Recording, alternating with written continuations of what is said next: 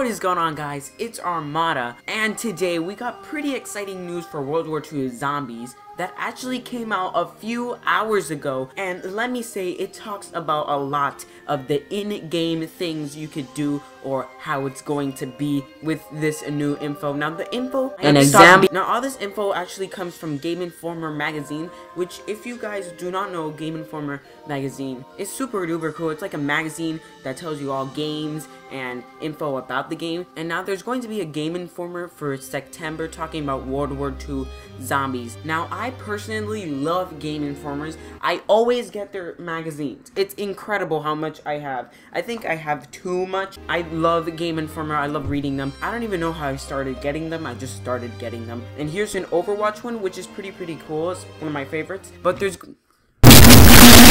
going to be a World War II GAMEINFORMER, and I am so hyped for that GAMEINFORMER.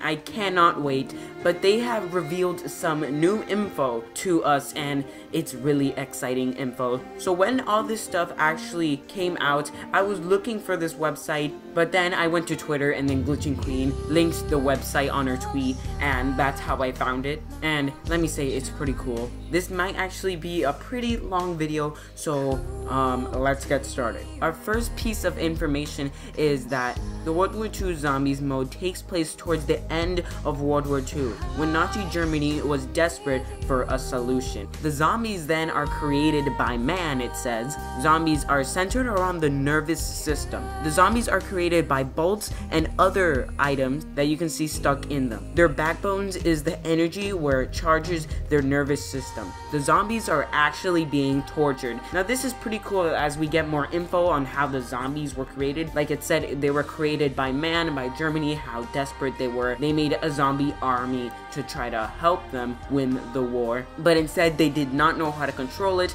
and it ended pretty bad. The zombies are actually tortured when they are zombies, and I guess we're putting them out of their misery. And it also says that the backbone is actually charging them, so maybe that is a weak point. Maybe if we go behind them and shoot them in the back, maybe they'll die instantly or something. Now this is really interesting what I'm about to read now. There are different classes and types of zombies. LOL, exo zombie. Not all have every body part you may expect. Pest classes, which is probably a name for a zombie, pest, do not have any arm. Rather, they assemble from spare parts. The boomer, which is another set of zombie class. The boomer class of zombies are stitched up from parts, which sounds pretty dangerous. Seeing that we have different types of zombies will kind of make this game mode a little bit interesting, and I'm so hyped to hear this type of info. But let's move on to the next one. Zombies featuring customizable loadouts, but also permanent unlock that work like perks. GAMEINFORMER directly compares this to gobblegums, but these are permanent, not temporary uses like gobblegums. So what they're basically trying to say is that they have customizable loadouts that stay there permanent for the entire game instead. And it's a bit different from gobblegums because gobblegums actually stay there for a little bit, but these actually stay there forever. So pretty interesting. I'm liking how they're going in a different route and not staying to the gobblegum. There are 4 classes: offensive, control, support, and medic. So we got an offensive class. So that would be the guy that's going to places and shooting up the zombies and probably has quite a few guns. Control would probably be the guy that's going around and setting up traps and building up walls or something like that. That's what I think of when I hear control. When they say support, I don't really know what they mean by this, but this can be that they're the ones who give you ammo or something. That's what I'm thinking. I don't really know by what they mean by support, but sounds pretty interesting. And then we have medic, which this might be the person that revives you, but I kind of hope that everyone can revive you, or probably gives you extra health or something, which is pretty cool. But the characters are going to have the classes for them, which is unique. The last time we got a class system was quite a while ago, and it was from Extinction, so hopefully they can pull this out right. Boarding up windows and collecting currency is back in this mode, which is pretty dang good to hear. I always enjoyed building up the walls. Not really, I never do that, but getting currency, yeah, pretty good to hear. Players can earn some special abilities in zombies mode. Players Players can earn some special abilities in Zombies mode, activated by pressing R1 and L1.